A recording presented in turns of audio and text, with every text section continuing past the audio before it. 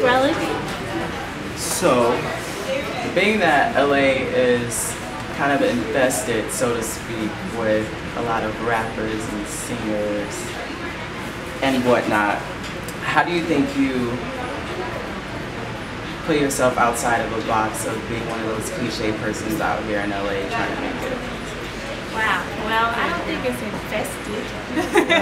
But so to speak, I mean, like everywhere you go, someone's either a rapper or a singer trying to do something that they're really not, and kind of taking up space for people that are really talented, as so yourself. Thank you. So how do you think that you are not categorized with those people?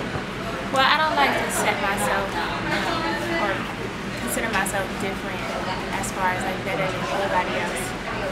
But I do feel that my talent and my skill set as far as like how I sing and what I sing about sets me aside because it's passionate and it's real. It's from my heart. It's not cliche in any kind of way. So I think in that sense, that's how it separates me. How was your musical background like growing up? What's inspired you to get to where you are right now? Well, definitely those who come before me. My mother, she used to sing to me every single night. Yes, she was lovely. And from that, I just wanted to be as good as her vocally. Then I heard Janet Jackson, I heard Whitney Houston, I heard from there Tina Turner too. My grandmother, she actually went to school with Tina Turner. And she would play her music in the living room and we'd be dancing and I had my little heels on. So just my family and then all of those artists, those specific artists that I named have inspired me. Who's your favorite singer? Like, not probably the artist that you listened to growing up, but who would you say your favorite singer is, or favorite artist is that's inspired you so far? Definitely Beyonce. I think she's a great one. Tina Turner, she's an ultimate entertainer. Prince.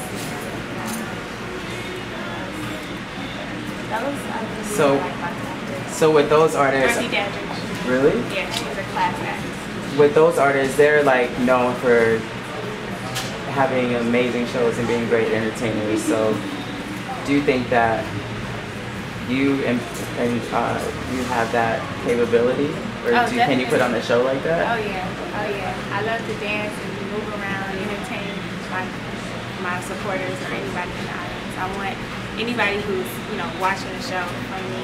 I want them to feel like I'm performing just for that one person, rather than just there performing for a mass audience. I want each individual person to say, oh my gosh, I feel like I came to her concert, or when she was performing, I feel like she was dancing for me, like I was their private dancer, their private singer, or something like that. Do you have like any rituals or anything that you need before you perform, before you like hit the stage? No, I'm really calm. I like to just be in my dressing room with my stylist, people around me who support me. I do pray before I go on stage. I warm up sometimes I don't. It depends on what I'm feeling. Crack jokes, sit back there, I'm real calm nature, so I just keep it chill, I don't do too much talking. Yeah. I know a lot of performers, they don't say that they get nervous before they perform, but do you ever get nervous, or do you get like a jittery nervous or like an anticipation? Yeah, it's like, I won't call it nervousness. I used to get really nervous. I used to be stage fright, actually. But then one day I said, I can't have this take over me. It's holding me back from what I really want to do. So I had to just suck it up. But now it's just more of an adrenaline. Before, I don't really think about the show. I'm back there, backstage, just chilling with anybody who, is back there supporting me, and we're just all back there. But right before I go on to the stage, I just clear my mind.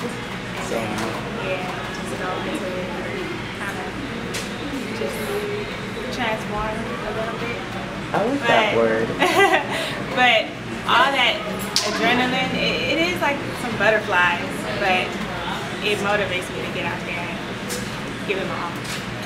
Right. So up until this time, you've had, so well, to this point, you've had the opportunity to work with Kendrick Lamar. How was that experience for you? It's great. I'm still working with him and all the other artists on Top Dog Entertainment, Absol and Schoolboy Q, J-Rock also. And from working with Kendrick Lamar, singing backgrounds on Section 80, I feel like it strengthened me as an artist.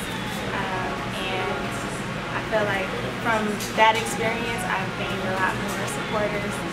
People are looking at me now as an artist and singer. People are asking or inquiring about my solo project, which I'm working on now. So from there, I mean, it's been a blessing, and I'm just happy to be a part of it.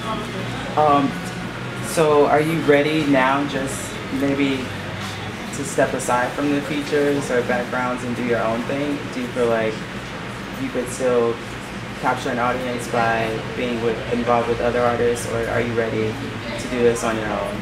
I'm definitely ready to get out and do my own thing, because people are asking, like, where's your classic? Where's your music? I want to hear what you have. So I want to give the people what they want, and also I don't ever not want to, do my feature, because that's where I started, and I love collaborating with other artists, especially the artists that I started out with. So I plan to continue to collaborate with them, and as I do my own thing, I'm planning for them to collaborate with me also. But yeah, I do want people to recognize me as a solo artist, because I am. What direction are you going in? Like, what's the sound that you have for your project that you're working on? I want an international sound. I want to appeal to all the masses. Do you feel like a lot of artists that have an international sound, it's just the same sound, or are you trying to create something that is all